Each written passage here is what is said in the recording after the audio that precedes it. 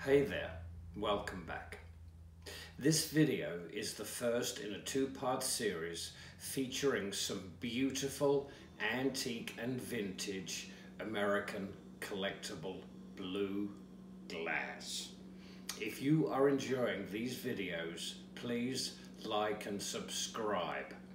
And if you're totally into them, you can press the bell and get a notification of all new releases.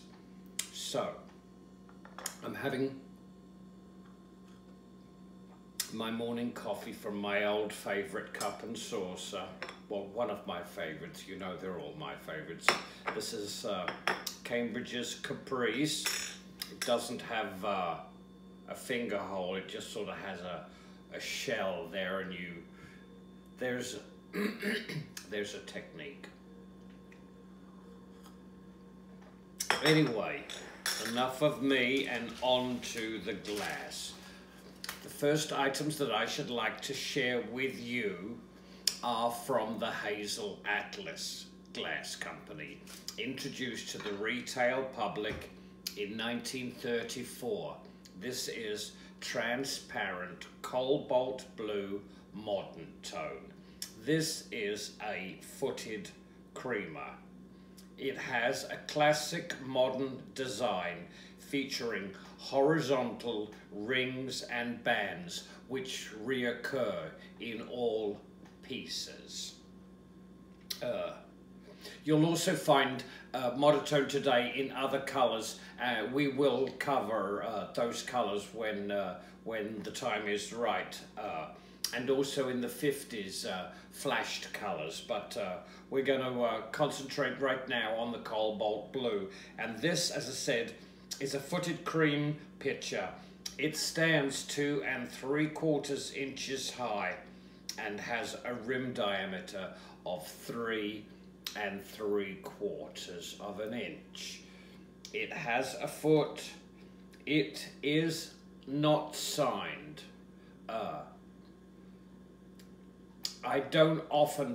I'm not even sure if I've ever seen a piece of modern tone in cobalt blue that has been signed. So this piece is unsigned, and I'm going to call these pieces signed or unsigned regardless of what I know, because I'm looking here to pass information on from me to you, not me to me.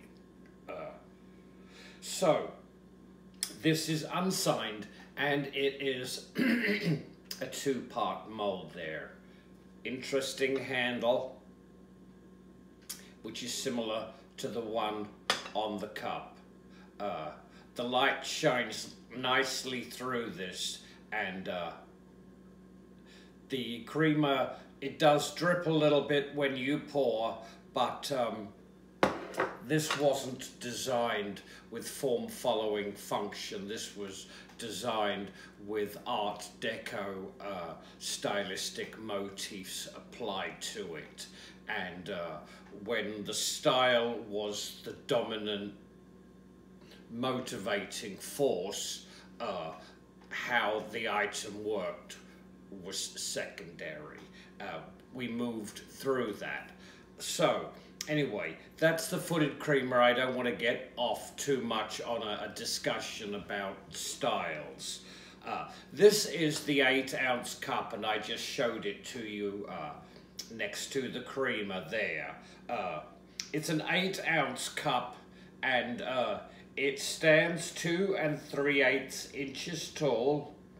It has a rim diameter of 4 inches, and it is unsigned also. Like the creamer, it has a 2-part mold. It's very nice. It sort of has a demi foot there. It's not a foot, but it is sort of the line of design there. It shifts and changes. So anyway, it's very nice, and I like it. It's easy to use. You can really get your finger in there, and the angle at which the rim is makes drinking hot beverages from those cups easy. Now, I don't have a saucer per se to share with you. I haven't found one, or if I've had this pattern before in the past, and I've sold items, so I don't currently have a saucer, but I do have a 6-inch plate to share with you, and the cup that I bought there was actually sitting on this plate when I bought it. So, and this is 6-ounce plate, and it has the design rings. Color seems to be fairly constant in this pattern. I don't notice a lot of variation, and you will notice variation, especially in early morning light and in evening light, when all the different colors start to work, and what's going on excuse me, with the item itself really comes to the fore. So that was the 6-inch plate. I have to flip my script over, and this is the 8-inch plate, and I don't know if this is a salad plate or a small lunch plate, but I'm sure as we uncover more items in this pattern, it's not as common as it used to be. I see it round and about, and the fact that it's blue tends to have dealers putting fairly high prices on it. It's best if you can pick some up at an auction somewhere where you can get a bunch of it, and hopefully you're not in amongst you know, a group of people that are chasing glass. Hopefully they have their shoes on. Anyway, so that is Modern Tone from Hazel Atlas. It's an extensive table line, and it's an interesting line to use, but I feel unless you're willing to drop some money in it, it's a slow grower. Anyway, let's move right along, and the next pattern that I should like to share with you is the Lotus pattern from Westmoreland. Introduced in 1921, Westmoreland actually calls this pattern number 21. It comes in 3 types. There's opaque lotus, transparent lotus, and then there's the satin and the frosted lotus, which this is. It has a diameter of 13 5/8 inches. It is a shallow footed bowl. It has a little staining on the bottom there, a little rust staining. I don't know what caused that, whether that's coming from the inside or whether it's on the outside, but I have been trying to remove it, and I'll keep you posted on whether that is happening. All lotus pieces look like lotus flowers. This is a wonderful flower line. As I said, it's called Lotus, and it's number 1921. Right, the bowl stands 2 5/8 inches high, and as I said, has a diameter of 13 5/8 inches.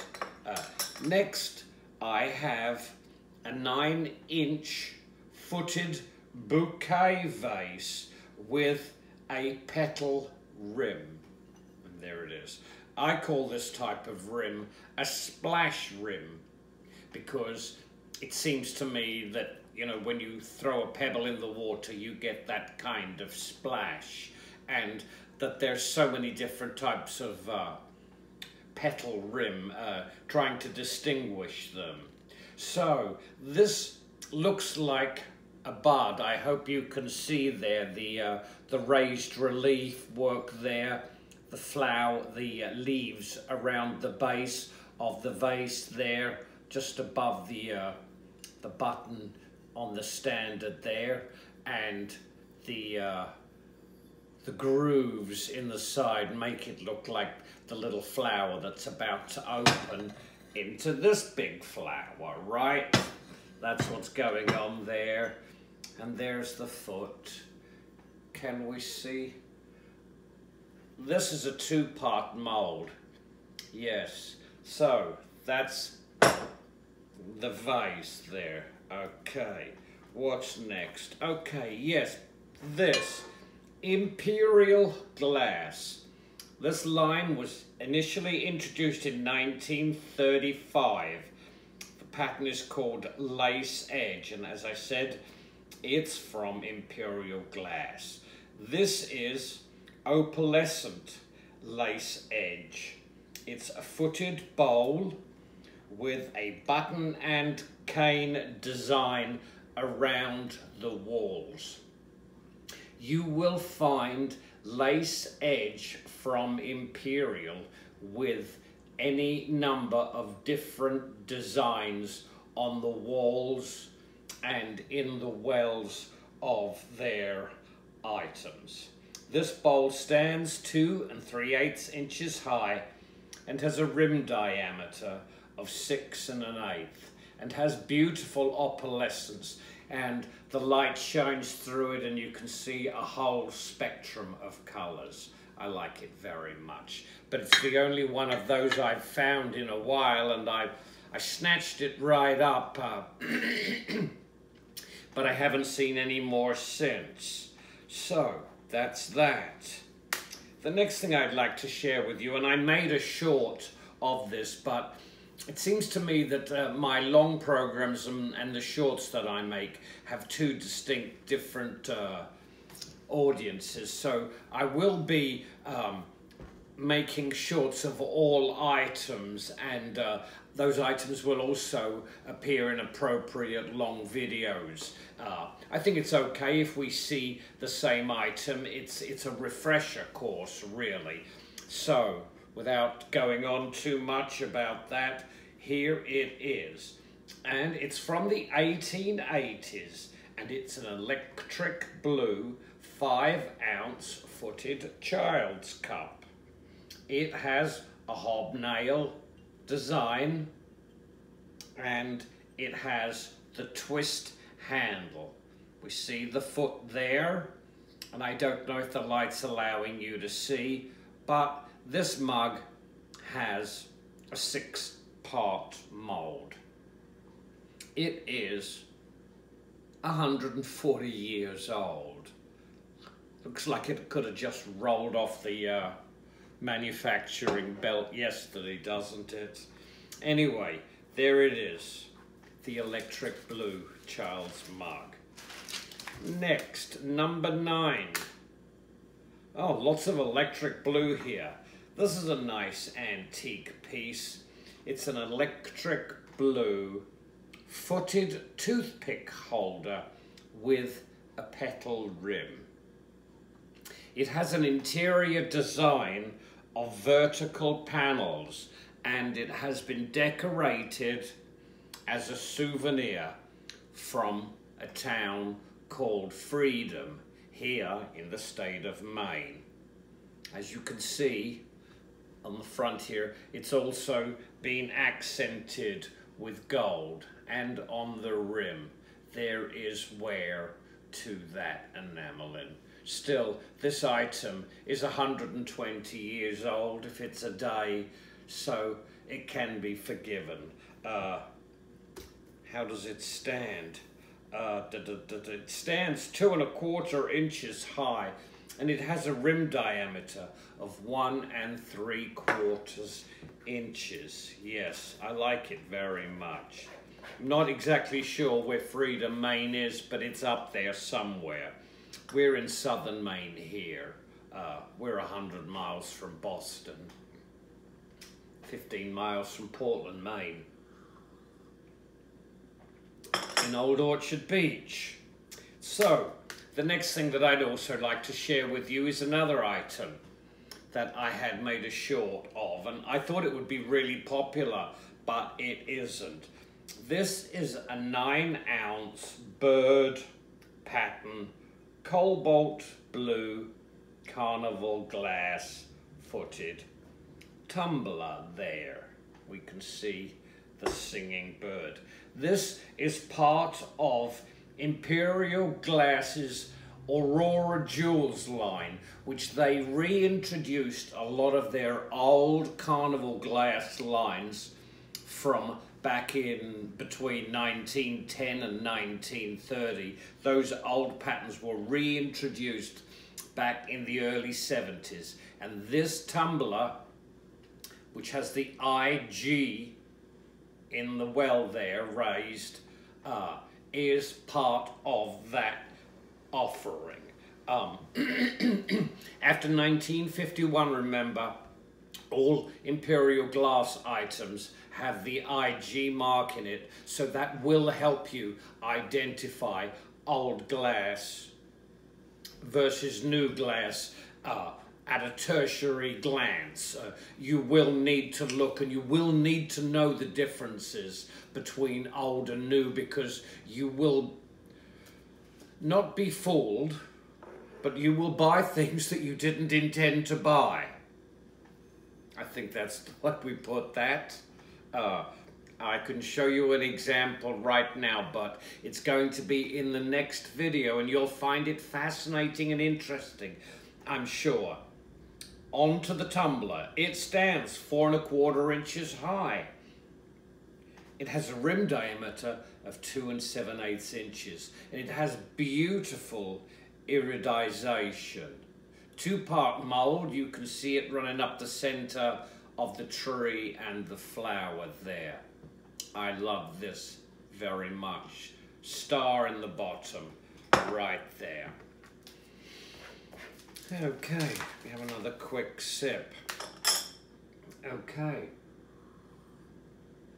The next 2 items that I'd like to share with you are from the Duncan and Miller Canterbury Shape line. That is line number 115. They are both opalescent, and they're both vases. This blue opalescence was called Cape Cod, and there's a pink version also. Initially introduced in 1937, this is the Canterbury Shape number 115 from Duncan Miller, and this is a crimped petal rim vase. There's the top there. We can see the petals there. Down the side we see the base here. This petal base, this ground petal base, and the way all items have this motif around the foot. Canterbury is an easily recognized shape, but you really do have to know exactly what you're looking for. So there you go, take a good eyeful of that. This vase stands 3 7/8 inches high, and it has a rim diameter of 4 7/8 inches tall. And the second piece from this line that I'd like to share with you is a crimped vase. It's excuse me, it has a pinched vase. This one's crimped, this one's pinched. This is a pinched vase that stands 3 1/4 inches high and has a rim diameter of 5 1/4 inches. If we look on the ground underside, we can clearly see exactly the same. Knowing the shapes is the way forward with your collecting, because knowing what something is enables you to oftentimes buy it at a good price, because the person who owns it, the dealer, doesn't really know what it is. They do a lot of pricing by color, I think. Some of them are incredibly knowledgeable. I don't want to negate anybody's anything. But for the most part, knowing what others don't know is the way forward. So enough on that. Those are the two Duncan and Miller Canterbury shaped vases. Once again, shape 115. That's an extensive line too. You're not going to see a lot of this opalware, opalescent 115. You're not. You're going to see a lot of clear, and you will see some colors and some opalescent, but this is, you'll find 20 pieces of clear Canterbury to 1 piece of opalescent, and expect to pay, well, the cheapest I've ever seen it is $15, and that was for a vase smaller than the two that I just shared with you. But anyway, let's move on, and I'm going to share with you a 1920s dime store 5 3/4 inch hazel atlas bouquet vase. There it is. Vertical panels, 2-part mold. See the vertical ribs there, and it's signed on the underside with a number 2. I don't know if this is from a decorative line, a vanity line, or what kind of line. I just liked it, and it was a great price, and I've seen it assigned to Hazel Atlas by reliable sources, and so also the color is Hazel Atlas Cobalt Blue. You know, once you start to stare at these colors and spend real time, you know what you're looking at. You can feel the colors, you can see the colors and the different shades, and you can literally know the manufacturer by the texture of the glass. So, moving on. Our next item, this New Martinsville Moondrops 6-ounce cup. It's footed cup. It has a terrace foot there. You know, little Fred Astaire and Ginger Rogers dancing up and down those. There are 3 lozenge raised relief vertical oval shaped lozenges, and on the inside there are vertical ribs also. Cup, as I said, holds 6 ounces. It stands 2 5/8 inches tall and has a rim diameter of 3 5/8. And there it is, New Martinsville Moondrops. That is also fairly rare, along with a lot of New Martinsville dinnerware. Unless it's just made, I don't see very much of it. And I like it, actually, very much, but I just don't see a lot of it. And I do pick it up, and I will be sharing it along the way with you. So, the next thing that I'd like to share with you is also a vase, and it's an electric blue double bulbous design vase. It's a 2-part mold, and it has a pebble surface design.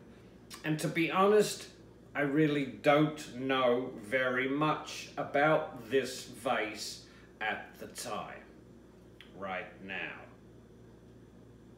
I suspect it comes in other colors, but I don't know the manufacturer, and I don't know the patent name. If any of you know anything about this, I would be interested to know. There it is. I didn't even measure it, did I? Let's measure it.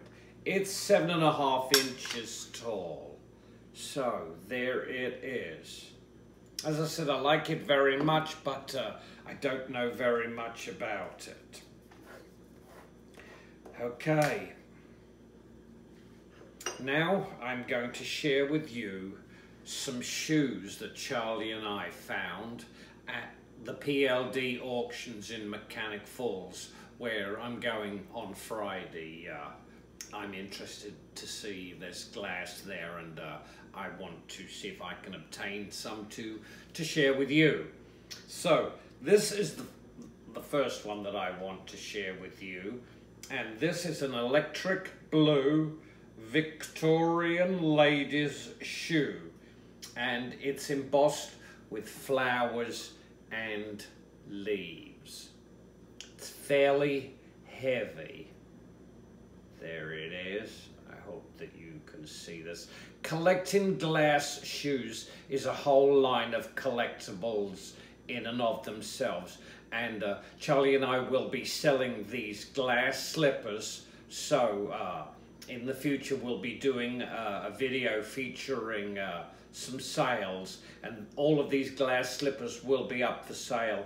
I only own half of them, an abstract half, that is. So I don't know what the prices of these are going to be, but they will all be for sale at some point in the near future. This comes from the Kanawha Glass Company from West Virginia, and this line was introduced in 1968. It's 2 inches high, and the shoe is 6.5 inches long. It's beautiful. I like these shoes, but you know me, I like everything. And that's that one. Next, we have a sapphire blue baby's bootie, decorated with a daisy and button pattern. There it is. There's the front. As you can see, the little lace holes there. As you can see, this is very nice, vertical on the heel there, and clearly see the wear there. This obviously isn't new. Few air bubbles in there. What does it say? Baby's bootie, decorated with a daisy and button pattern, stands 2.25 inches high, and it's 4.25 inches long. And at this point in time, I'm not exactly sure who manufactured that particular shoe. I will keep you posted. It's a daisy. Okay. This next shoe that I'd like to share with you is a cobalt blue ladies slipper. Victorian ladies slipper there. It's from Decorative Glass, apparently introduced in 1965.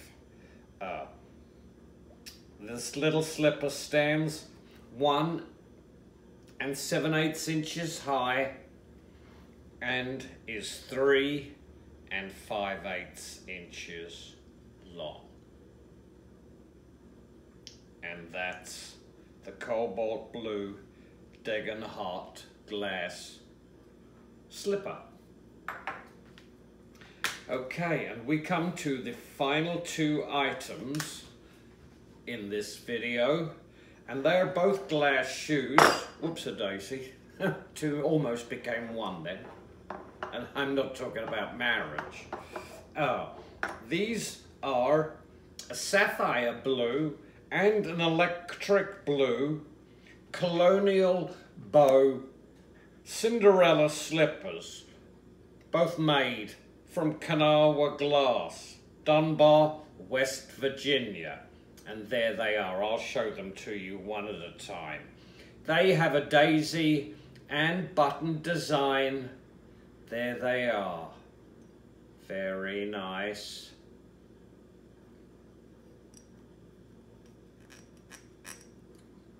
That's right there, vertical or horizontal, depending on which way you hold it up. This is the sapphire blue shoe. 2.5 inches high, 5.5 inches long. And this, ladies and gentlemen, is the electric blue shoe. Exactly the same. Very nice. There's no mark on them, but I went through the glass slipper book, and it was very useful in enabling me to identify a couple of these shoes for you. So that is the end of video featuring beautiful antique and vintage collectible blue American glass. And I will be back real soon with part 2 of blue glass, and I'll see you then. And remember, if you like this video, please like and subscribe. The channel's growing, and I'm excited to get out there this summer and to share with you lots of beautiful things for us to look at and share and enjoy. So until then, I'll say goodbye, and you take care.